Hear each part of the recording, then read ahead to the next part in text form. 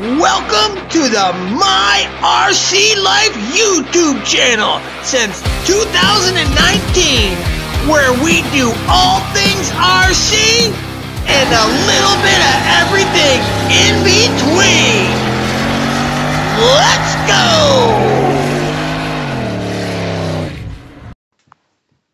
Alright guys, what is on the table here is the remnants of the assembly of Tekno MT-410.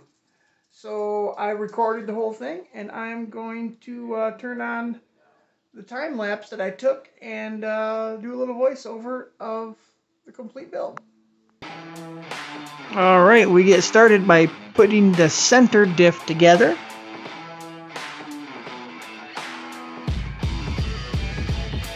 Dropping the pins in, spider gears and bevel gears. Putting the spur on here in a minute.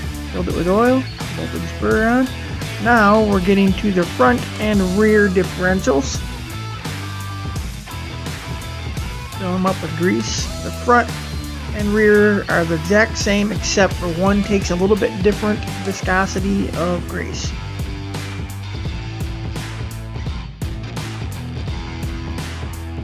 Okay, we're quickly moving on to putting the differentials in their housings and getting them shimmed.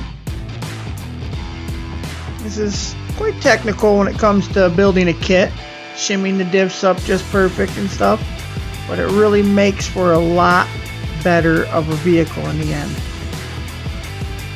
Okay, so we got the diffs in there and shimmed. Now we're starting to put the anti-roll bar together. You got to measure them just perfect. They give you a specific measurement. That's why I got the calipers out, like they wanted at like 28.0 millimeters or whatever it is.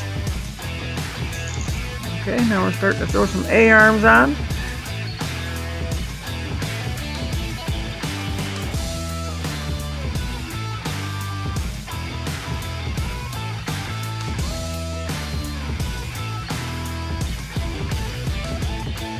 We're putting together pair of axle shafts.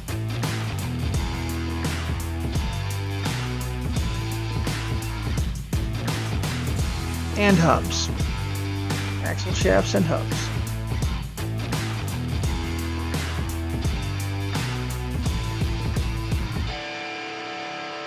There's lots of like cool set screws that go up against like your pin that holds your C-hub on, so it won't loosen up.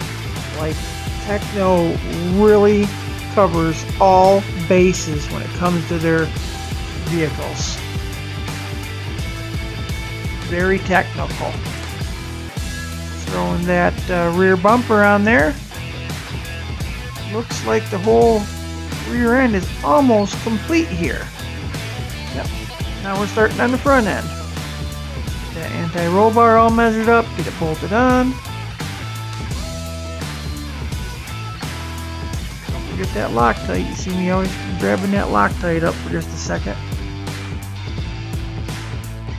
Putting the shock towers on there.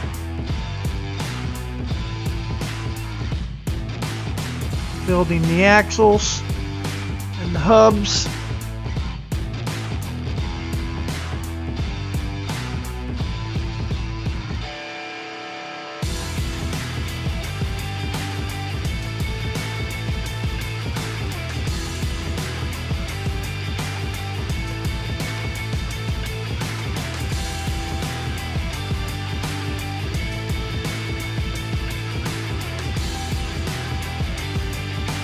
In the instruction manual there, your upper A-arm support bars, they need to be the perfect measurement as well.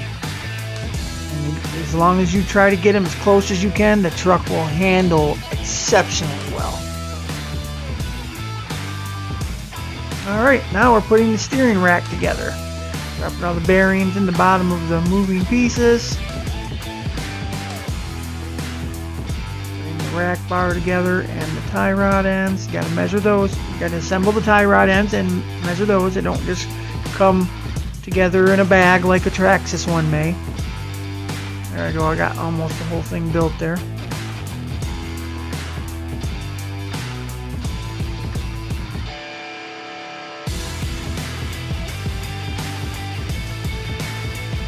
Oh, checking my kids' homework.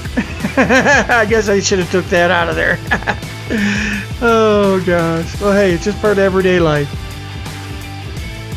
Okay, it looks like we're almost getting that front end pretty close to being done. Yep, installing the front bumper here in a second. And now comes that chassis. Not the stock one, but we went right to the M2C wide body chassis.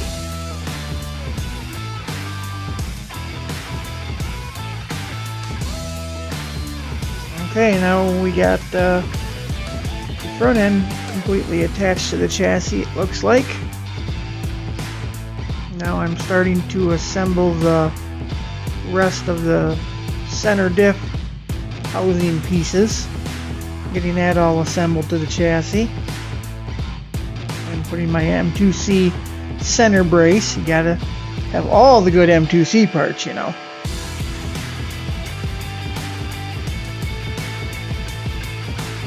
And I slowed it down right here. If you watch me, I'm filling the shocks now.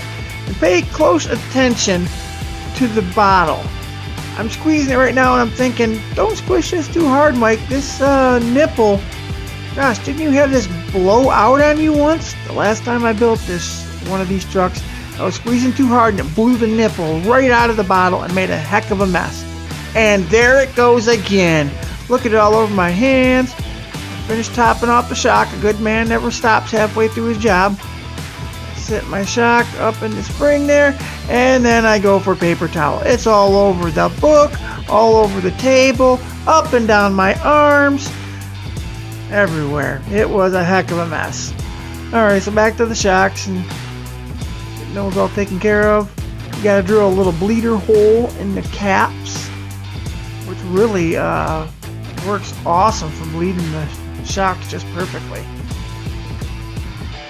And I assembled the rest of the shocks, with the springs in the bottom and the adjusters and everything on them, and then attached the shocks to the truck. Now I'm building the next set of shocks, the other two. This time I just left the nipple out and poured the fluid in.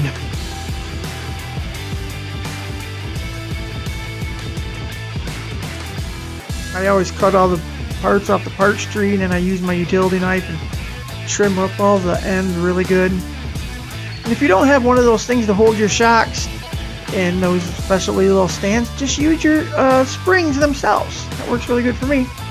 Okay, looks like I got the rear shocks done. Attaching them.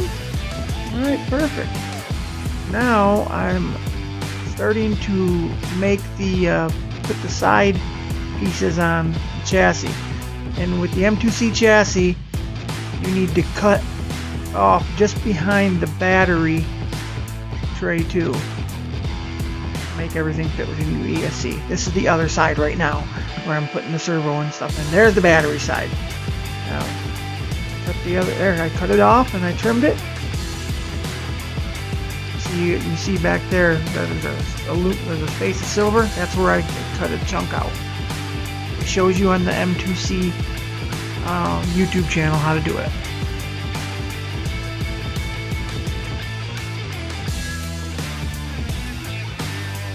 Getting all the last few things figured out. Got the motor bolted in there. Steering. Hooking up the linkage for the servo and stuff.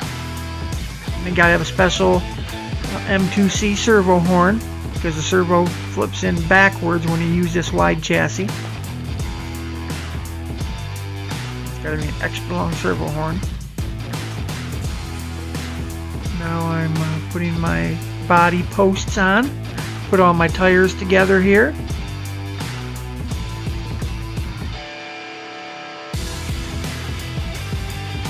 Okay, then I go to the RC room and fill the vent holes with hot glue so they don't take on sand and water. It's a Hayden unbalanced tire.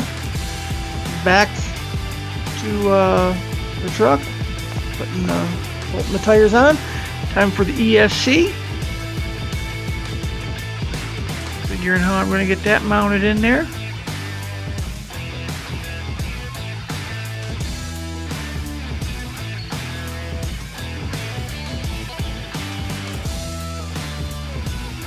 Okay, I got the ESC tray bolted down in the back. That's why we have to cut a chunk of the battery tray out for their ESC relocation. For guys that want to run big ESCs like me. ESC is bolted in. I'm just wiring the receiver, and now I'm zip tying all the wires in, trimming out the body, and we're done.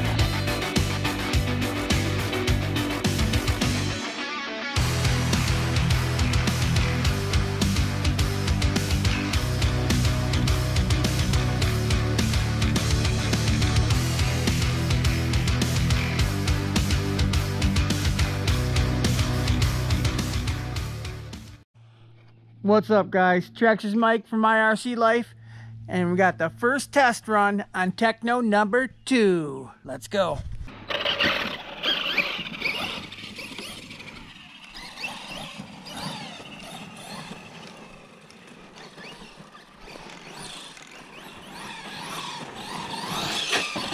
Woohoo!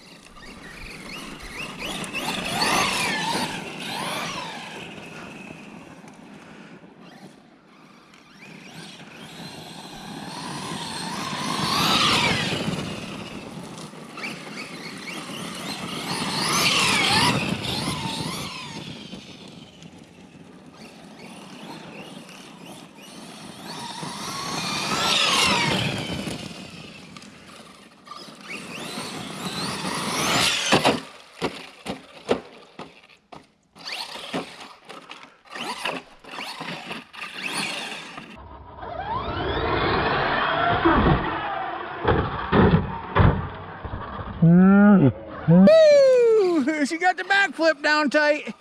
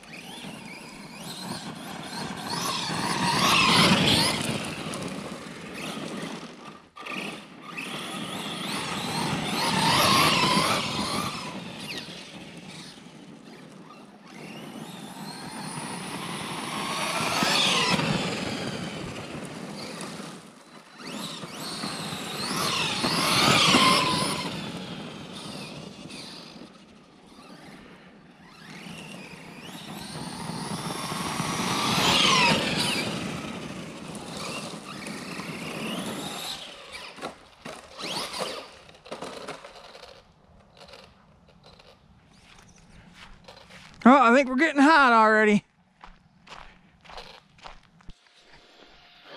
All right.